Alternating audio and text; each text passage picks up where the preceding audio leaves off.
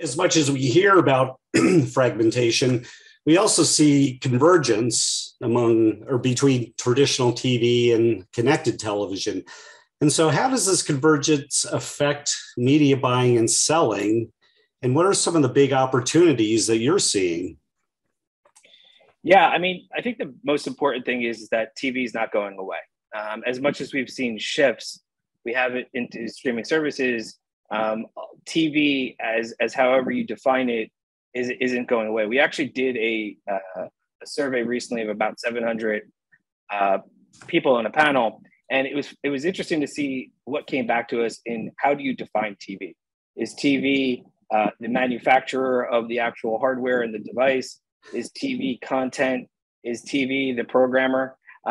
There's a lot of different definitions out there, and I think what it boils down to is, viewers really just want to reach the content that they want to view whenever they want to view it, and I think that's just indicative of our times of more on-demand sort of features, and therefore, we are kind of centric on a couple things when it comes to convergent TV.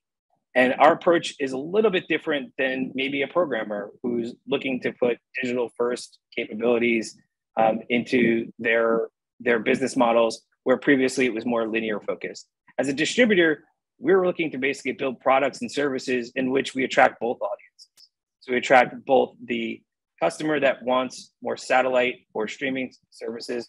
We have an option for both. So as this convergence sort of happens, and programmers are looking to determine where they place original content and how to maintain a level of measurement or audience capability on that. Our responsibility as a distributor for those programmers is really to try to connect some dots, and essentially not necessarily as much as a programmer has obstacles in their way of connecting those dots.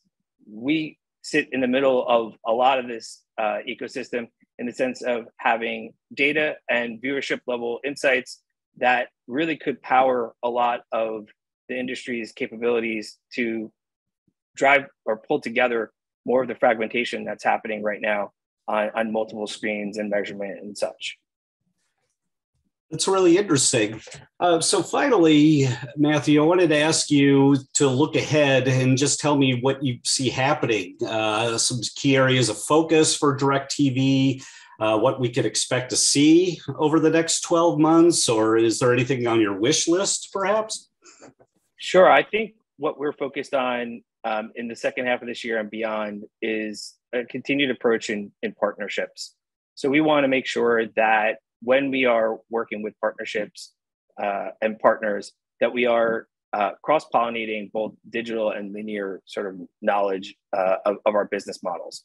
We operate a very complex business model as it pertains to being a service provider to programmers, as well as having an advertising business, as well as distributing our streaming services on other digital distribution platforms.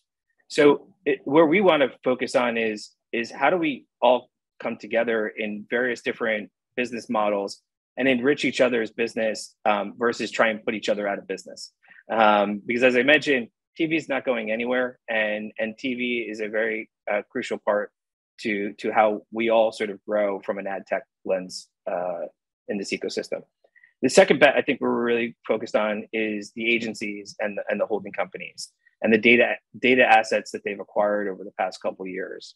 There's a lot of interesting opportunity there that we can empower and enrich, which are focused on helping kind of pull together some of the fragmentation that's occurring within the measurement side of the house, as well as the audience side of the house, which will essentially help both programmers as well as ourselves get closer to the areas that really matter to advertisers, which ideally would bring more advertising into the streaming space, as well as shifting from potentially areas that might not be might be underexposed or overexposed or duplicative in a lot of the buying process that's happening today. And lastly, we have a real sort of focus on programmatic or automation. And in that bucket, I would say that we're really focused on a couple things. We know that there is some friction within the actual buying process that we need to sort of break down as operational sort of workflows become important or even more important within agencies over the next couple of years. And so we're looking to focus a lot of our attention there on more of our satellite business or linear business, in which we can start to get into workflows that are faster and quicker to sort of make planning decisions, execute buys, and essentially sort of pull back any measurement that's needed. On the DIRECTV streaming side of the business with programmatic, there's a lot to do there in terms of how we start to enrich our data with viewership level buyers. So there's a lot of focus right now on the data that we have as a platform, how we mine it, how we extract value out of it, how do we protect viewership level data within our platforms, and how do we make these signals available to buyers in a programmatic way. And I think there's a lot there that I'm fairly excited about. There's a bunch of companies that are starting to take a little bit more of a front and center approach there. And so we are leaned into that. And essentially, I think there's a lot more that will be coming on the contextual route as well as viewership level data.